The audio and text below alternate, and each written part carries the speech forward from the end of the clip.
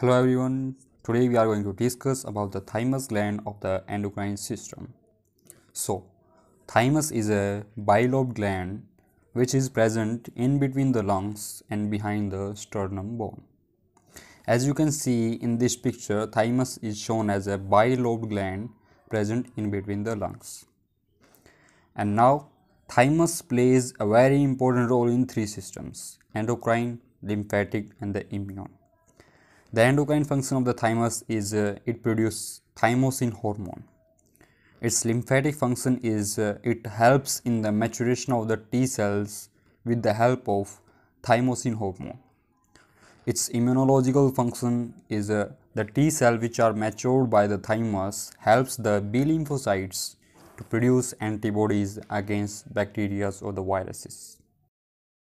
Thymus gland is large at the time of birth, but keep reducing in size with the age. At puberty, it reduces to a very small size in adults.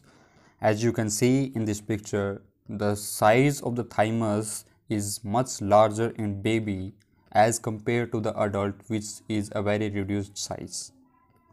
So that's why with increase in age, immunity responses becomes weak.